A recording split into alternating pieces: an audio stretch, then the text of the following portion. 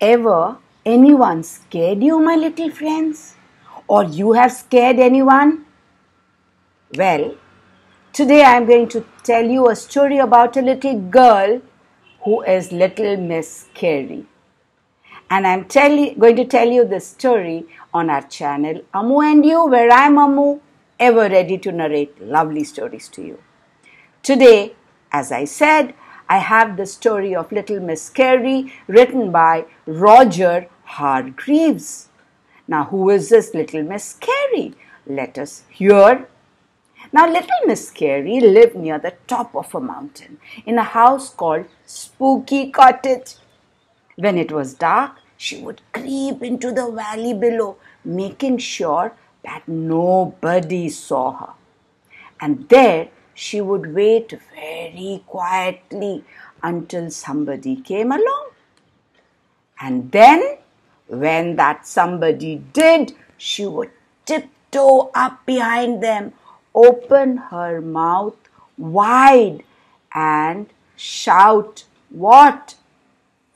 What?" What do you think she would do? Can anyone guess? She did this for one. And everyone who came along, who she wanted to scare, and she would shout a "Woo!" She would do this just for fun. You see, she loved to scare people more than anything else in the world. And she was very, very good at it. She scared them stiff. "Boo!" she would say. Now, she scared them out of their wits with her "Boo!" Has anyone ever done this to you? She even scared them right out of their socks with a "Boo!" About a week ago, Mr. Noisy went to see his friend, Mr. Jelly. Mr. Noisy was worried because he hadn't heard from his friend for ages. When he got to Mr. Jelly's house, he knocked on the door.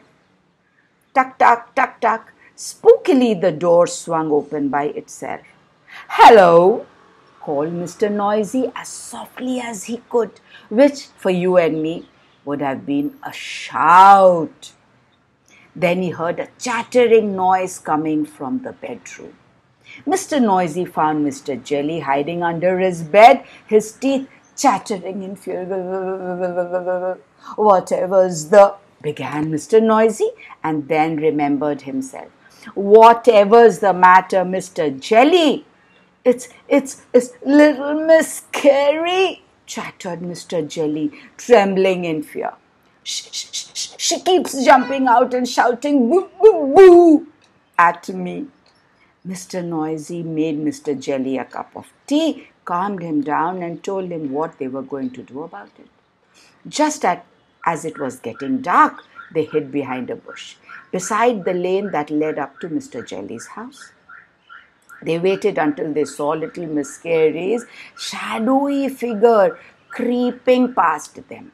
Then Mr. Noisy and Mr. Jelly crept out from their hiding place, tiptoed up behind Little Miss Scary, and at top of their voices shouted, yes, you are right, "Boo!" They shouted it out together. Now, the top of Mr. Noisy's voice is a very, very loud shout in that place. So loud that Little Miss Scary leapt 5 feet in the air, and when she came down, she ran for her life. She didn't stop running until she was hidden under her bed, in her bedroom, in Spooky Cottage, at the top of the mountain. "I don't think you'll be seeing so much of her for a long while, Mr. Jelly," chuckled Mr. Noisy. "Mr. Jelly, Mr. Jelly," but there was no sign of Mr. Jelly either. Mr. Noisy chuckled again and walked back to Mr. Jelly's house to have a look under Mr. Jelly's bed. And guess what? Yes, you guessed it right. There he found Mr. Jelly hiding under the bed. And why was he hiding, you think? Because when Mr. Jelly was scaring Miss Little Scary, he shouted so loudly that little Miss Scary was scared, but Mr. Jelly, who was also shouting with Mr. Noisy, got scared too himself. Imagine this little shaky Mr. Jelly. And hearing Mr. Noisy's shout, he ran for his life and hid in his bedroom under his bed, where he always hid out of fear. Wasn't that a funny story, children? Being scared and scaring. What do you think? What if someone scared you like Little Miss Scary? How would you feel? Well, would you enjoy it?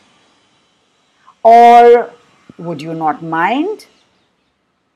Maybe many children would mind because they will be taken in a surprise, and maybe they will really feel scared and they will not want to be feeling scared at all. So I think for fun to scare anyone is not fun. What say? Let me know. Do you think also, like I do, that it is not actually fun to scare anyone, be it your friend or anyone? Then they don't like you. Because you also don't like if anyone else scares you just for nothing. Right? So this was Little Miss Scary's story, and after that she understood what she was doing to others and she changed. She realized that she should not be doing something that she herself did not like. Right? So, thank you for listening to this little cute funny story, friends. Please like, share and subscribe so that more and more children enjoy these stories just like you do. Let me know how you like the story. Let me know about a friend if you have any, like Little Miss Scary or Mr. Noisy or even like Mr. Jelly. Tell this story to your friends in your school, in your class. They will laugh. Wait for me like you always do. I'll come back with another story.